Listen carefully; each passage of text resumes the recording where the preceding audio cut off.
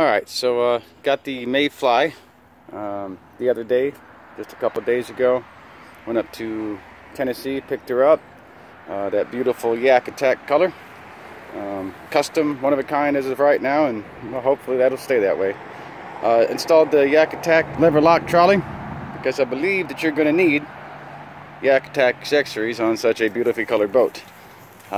Did get a few little things installed. I've got the Yak Attack Visa Carbon Pro. I've got the boomstick to mount the GoPro on. Just a couple little things I want to go through. Things that I was asking and the things that I wondered, like what size of tackle boxes will fit in the built-in tackle storage. Well, here's the answer, fellas. So I've got one size here. It fits right in there really nice and easy. It does not affect your rod storage. So as you can see, I can get in and out of it without hitting the rod. I got a different size, a little larger size on this side. So I kind of come upside down here a little bit. So there's a little bit different size. It sits right up in there. All right. This footrest, as you can see, is pushed all the way forward, and I'm 6 foot tall. With the seat all the way back and the feet all the way forward, you're not going to touch it. That's a lot of room in there. I just have it all the way forward. If you do have it back to, say, this position, of course you can't get in your box. So keep that in mind. A couple of other things was how far that seat traveled. Well, we're going to show you how far that seat travels. So that is all the way back. And as you can see, you've got about a foot of travel forward. That's all the way forward. So now you've got a lot of room in the back. Still got all that ample storage space, clean deck space up front. Just going to tighten these down real quick. It's really simple and easy. Just thumb screws, tighten those down. Locks it in place. It's not going anywhere. The seat does go high-low. I've got it in a high position now. To take it low, you're going to pop these pins out, put it down into this rest here, and then put your pins in. So you've got a pinhole for the lower position, so it'll be locked in low or high position. You can actually tilt this seat pretty much all the way back. So if you want to lounge out there, you've got a big day of catching big fish and you're tired, or maybe you're just a long day of catching no fish and you're tired, you want to lean that seat back, you can lean that seat back all you want. I keep it right about there, almost straight up and down, pretty close to straight up and down. It does come with a drink holder. I don't drink beer. I don't have coffee out there. If I do, I just put it back here, just to kind of keep my Gatorade in or something like that.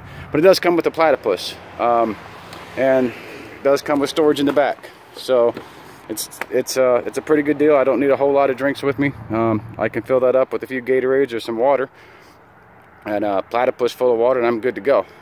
Like I said, I got the Yak Attack Visa Carbon Pro right here. Nothing in the back yet, but it does have really good ample storage in there. As maybe you can see, it does go all the way up. It locks or latches are really easy, opens really easy. On this side, I wanted to show you, I've just got a 5-weight. Let me get out your view here. I've got a 5-weight rod here, just to kind of show how much size is still left. So I mean, it's got more than enough room. It does hold it very secure. It's got a latch where your reel seat is, a latch where your handle is, and it does go to different sizes. I'm just going to travel back to this other side. Just kind of want to show you, it's got a little bit of room in there. Where the rod tips goes in, it actually comes up and curves with the boat, so your rod tip is curving in towards the bow of the boat here. What I wanted to show you, and what one of my questions was, is how big a rod and reel can this kayak hold? To kind of give you that answer, that is a 10-weight Orvis Mirage reel, and it holds it very nice, very securely. Pops right out in there. Like you see, it's got the reels, the cushioning, so it doesn't damage your reel. It's still got a little bit of room in there. You might be able to fit a 12-weight. I don't have a 12-weight to try, at least not yet. But just to let you know, it will fit a 10-weight rod. That is a 9-foot rod, and it slides right up in there. One of the other features about this is that it's got this extra loop here, this bungee cord.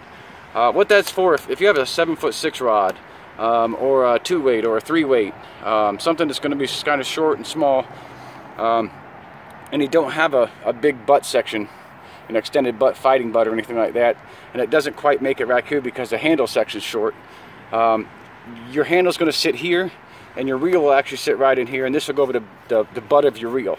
So if you've got a little 3-weight or 2-weight, something like that, it'll still mount it, it'll still sit nice and secure. It will get about 8 to 10 inches of rod tip protection on a 7'6" rod, so you're good to go there. Got the Bending Branches Angler Ace paddle. Just needed something a little bit better than my Angler Pro. I like it, but I sold that when I sold the big rig to get the Mayfly here. So kind of a short video. I'm going to try to get out tomorrow, get on the boat, test out the stability, try to get some video of it for you.